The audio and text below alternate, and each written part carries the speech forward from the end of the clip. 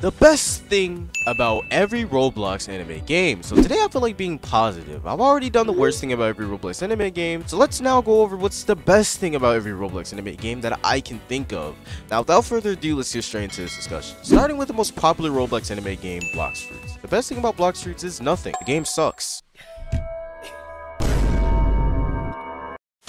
Just kidding. The best thing about Blox Fruits is probably the amount of content that the game has to offer, as far as fruits and amount of islands that are in the game as well. And Blox Fruits also has great mobile support, which is the main reason the game pulls over 200k every day, along with the 3 C's you can explore with your friends. I personally don't like Blox Fruits, but I can see how you can sink hours into it with a group of friends. Now by yourself, I'm not sure how people do it, because you can literally go insane by just playing Blox Fruits by yourself for like more than an hour. Grand Peace Online. The best thing about Grand Peace Online is, you guessed it, the graphics and the combat. Of course, Grand Peace Online managed to pioneer an entire series of games just by having amazing graphics and great combat. The graphics are the main reason you see games like Project Slayers and Project Mugetsu running around today, and it's the main reason why most developers want to have good graphics in their game. The combat is smooth, and yeah, it has its problems, but you cannot sit here and say that it doesn't have good combat mechanics compared to other One Piece games on the platform. GPO does have its issues, albeit, but is arguably the best One Piece game on the platform to this day, almost 3 years later. King's Legacy. I guess the best thing about this game would be the fruits and some of the models and the zones that the game has, because as far as zones go in the game, it's probably the best you're going to get until Real Seas comes and knocks this game off the map. Project Slayers. The best thing about Project Slayers has to be the effects on the breathing styles and blood demon arts.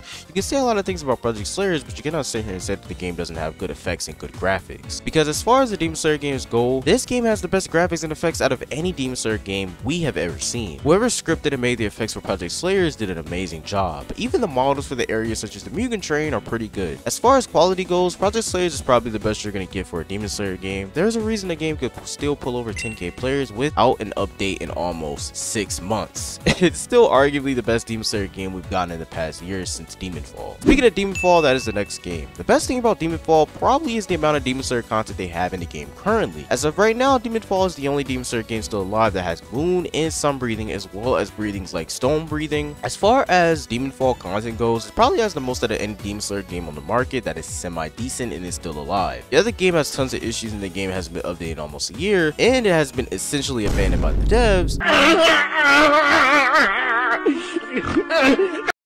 But the game still to this day has plenty of content that you can sit down and play. So if you haven't played Demonfall yet and you're just bored, I suggest you go and play it. Shindo Life and Shinobi Life 2. The best and worst thing about this game probably has to be the consistent updates. The reason this is a blessing and a curse is because Shindo Life usually either gets decent updates from time to time or just horrible updates, give or take. You cannot deny the sheer amount of work Rail Games have put into this game. I mean, over 200 content updates adding bloodlines and different features to the game. Some of the bloodlines are actually really well modeled out, but some of these can get really unbalanced, which can lead to some really bad meta shifts when it comes to PvP. But although Shindo isn't really my favorite game of all time, it is still the only game I know that gets consistent updates for this long and for this many years. So you have to applaud the Rail brothers for what they've been able to accomplish. Project Mugetsu. It hurts even saying this game's name sometime, but I have to say something positive about this game, I guess, because this is a positive video. The best thing about Project Mugetsu is probably the effects and graphics, because everything else in the game is pretty bad.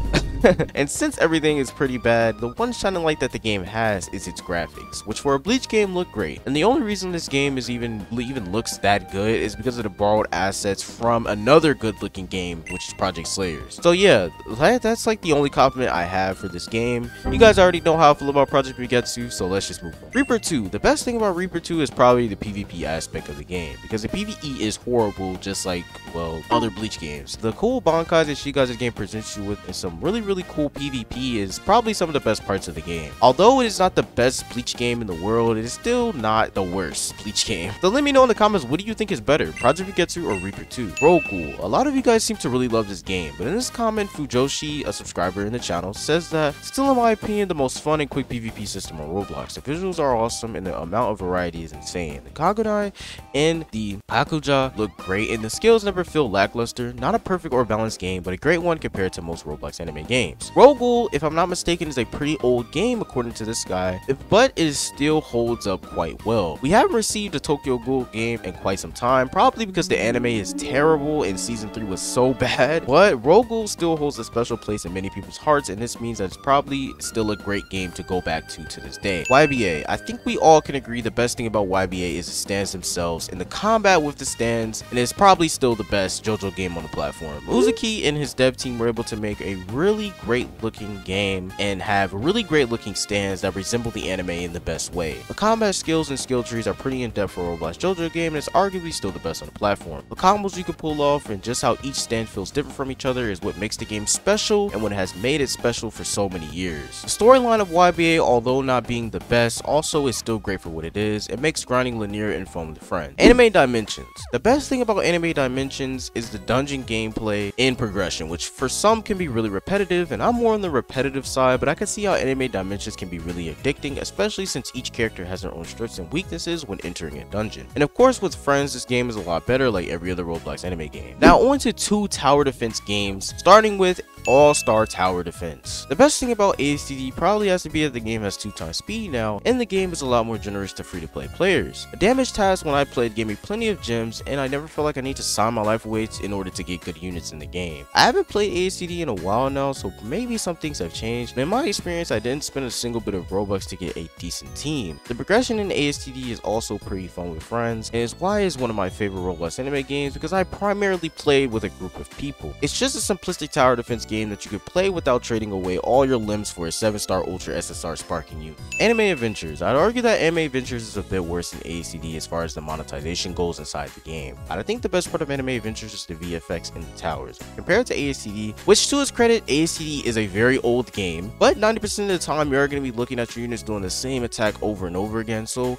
it is good to have some good effects to look at. So I see why people may prefer Anime Adventures over ACD, because it simply looks cooler. I mean, even the maps are designed better. I mean, in my opinion, Anime Adventures is a lot more pay to win though, and you probably have to give out an arm and a leg and give out 20 hours of your time just to get a good unit in this game. But the units you do receive, I guess, do look cool, so that's your trade-off. Both tower defense games have their pros and cons, but look decent in their own right. Now on to Anime Battlegrounds games of Roblox, starting with ABA. The best thing about ABA is, you guessed it, the large roster of characters and the brain dead combat. The large roster of characters does lead to the game being very unbalanced, but it does give people the opportunity to play some of their favorite characters that most are viable to play with. Well, most being basically any character made from par. But still, the combat is still some of the best we've seen on Roblox. With an intricate air combat system, ABA keeps people playing for years. Like literally. ABA is still, in my opinion, the king of Roblox Anime Battlegrounds games. Heaven's Arena. The best part of Heaven's Arena is probably the amount of work they put into each individual character and trying to personalize them to make them feel different. The thing that separates Heaven's Arena from ABA is that some characters have their own voice lines as such that make them feel like their own character. Also, the game has given their own emotes to their characters as well. I don't really enjoy the combat of Heaven's Arena, but some would even say that's the best part of the game. I appreciate them making every character feel a little like themselves with the little features they add with every update. This comment here highlights that their favorite thing about the game is that it doesn't feel cheap and requires skill. A Reborn. The best thing about A Reborn is that it's unbalanced.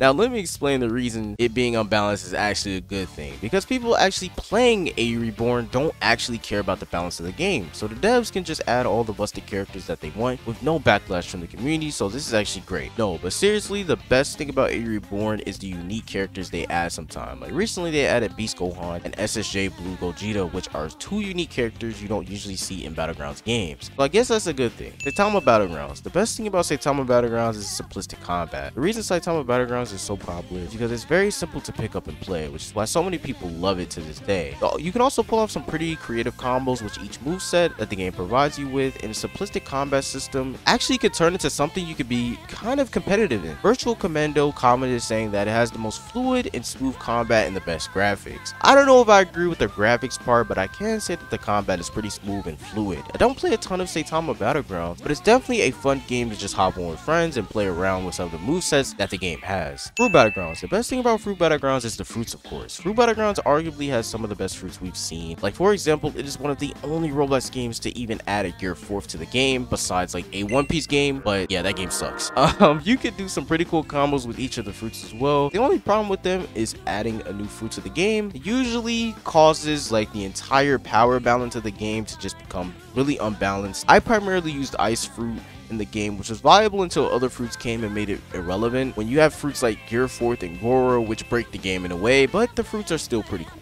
Now on to the first category of the video, AOT games. The best thing about AOT games is probably the addictive gameplay loop that most AOT games have. It may be as simple as killing 1,000 titans, but as long as the ODM gear movement is smooth, and AOT games can have you playing for hours killing titans around the map. A game I do however want to highlight is Titan Warfare, which is probably the most unique AOT game we've ever gotten. It has a team-based system where you jump in as a Marleyan or Alien and battle it out on a Battlefield style gameplay with team objectives in a different game modes. Easily the best AOT game on the platform. The game even has cool Titan transformations, which is always welcomed in AOT games. Next category I want to talk about is DBZ games. The best thing about DBZ games is the fact that in most DBZ games, the transformations are your main goal to unlock and have pretty cool effects and different mechanics to them depending on which game you decide to play. I want to highlight one of my favorite DBZ games of all time, which is of course Final Stand. Final Stand had a great world you can fly around, and it has some of the best PvP mechanics we had ever seen in a DBZ game. Just like Dream Chaser said here, it revolutionized anime games in general on Roblox today for how unique the combat was. I miss Final Stand in the glory days of DBZ games. Even games like Final Remaster or even Dragon Ball Online Generations were great. Hopefully one day Roblox DBZ games can be back on top. Now on to some honorable mentions, which are games that are very popular in the Roblox anime community, even though they are not usually anime based. Arcane Odyssey. The best thing about Arcane Odyssey has to be the exploration and storytelling. Arcane Odyssey is indeed my favorite Roblox game that I have played recently. The exploration is so in depth that I find myself exploring the different islands 90% of the time playing the game. Each island has its own atmosphere and theme, which promotes exploring throughout the storyline, which is also really good in the game. Even the selling the seas is amazing in the game as well. I have lots of positive things to say about this game, but I've already done an entire review of the game, so let's just move on. Pilgrim. The best thing about Pilgrim is the simple RPG elements the game has. Similar to Voxel Blade or even Deep Woken, you can create unique builds in this game. The reason a lot of people love this game is because of the addictive nature of the progression, as well as you run through the bosses and game drops that are actually benefit your character greatly. There are multiple builds in the game that are very viable when progressing through the world of Pilgrim. Pilgrim is just a simple RPG game that is fun to progress in with friends, and I strongly recommend it to people who haven't played it yet. Voxel Blade. The best part of Voxel Blade is the unique sword progression mechanic. In Voxel Blade, the way you progress and get stronger is through your sword and its abilities it can unlock over time. Whoever came up with this idea for gameplay was a literal genius. You can go with weapon types like quick crit dagger builds, say that 1,000 times, all the way to great sword strength build. Not to mention the great OST for this game is right up there with Deep Woken's OST, and just the natural vibe of Voxel Blade. It just gives troll vibes, and many other people love it. Even exploring the world of Voxel Blade can be fun as you travel through the different parts of the game and level up your character. The way raids were done in this game were also fantastically created. So alongside the different features, Voxel Blade is just another solid RPG that you can sink hours into without getting bored. It's not perfect, but it's great for what it is. Deep Woken. Quite possibly the greatest Roblox game of all time is indeed Deep Woken. The OSTs, the atmosphere, the gameplay loop, and of course the PvE and PvP mechanics the game offers to the player is just insane. You could honestly mistake Deep Woken for an actual game outside of Roblox, but I personally think the best part of Deep Woken that completes the experience is the combat, and that's what separates it from other RPGs on Roblox, which is why there's a necessary skill ceiling for the game. Since the game is a roguelike Souls type of game, it is difficult your first few ways through, but once you get the hang of the location's combat, it becomes second nature to play. Same goes for the combat. Once you learn the parry system and learn your best class and build, you can become great at Deep Woken. There are a lot of qualities that make Deep Woken arguably the best game on Roblox of all time, but these are just some of the reasons why Deep is so great and why everyone praises it so highly in the Roblox anime community as well. But that is it. The best thing about every Roblox anime game that I could think of. If you have any additional games that you think should have been added, give your best thing about them in the comments below. But as I say in every video, if you guys enjoyed this video and you'd like to see more content like this one, please make sure you drop a like and subscribe to the channel, and I'll see you guys in the next video. Peace.